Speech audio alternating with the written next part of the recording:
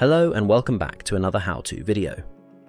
Today we are looking at how to record classes on ClassIn. In this video, you will learn how to check the resolution you are recording in, check where your recorded files will be saved to, and record a class in a classroom or on the blackboard. Let's go take a look at how to do this.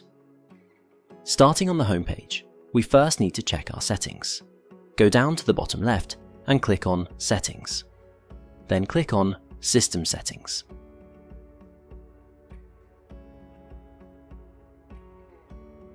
From here, let's scroll down to Recording Video Resolution. Here you can select whether you want your class to be recorded in HD or FHD.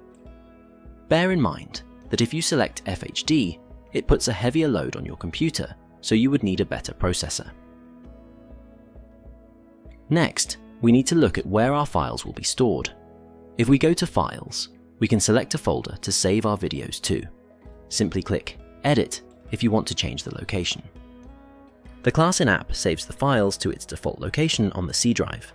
If you will be recording multiple videos, it's a good idea to create a folder in your D drive, especially if you will be recording in FHD. Now that the settings are taken care of, let's go to our Blackboard to record a class. On the Blackboard, if we go to the top of the screen, we can select the Record Lesson button. It will bring up this screen that notifies us about the system requirements for recording classes. Select Record to proceed to the next prompt. Here, the first thing we have to do is name our recording. I'll call mine Testing.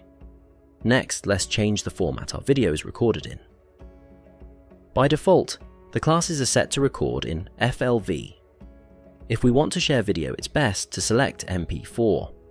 Lastly, make sure that the video is being saved to the correct folder. Once we click Save, the recording will start. You will know that the class is being recorded because the Record Lesson button has changed to green, and it will stay green until you exit the class. Once you go to the top of the screen and select the X button, you will be notified that the recording will be interrupted. Click Yes to end the class and save the recording. So now we know how to save videos on ClassIn. Thank you for watching this video, and please don't forget to like and subscribe so we can keep creating videos. For all things ClassIn and online teaching related, keep it locked to Eureka ESL.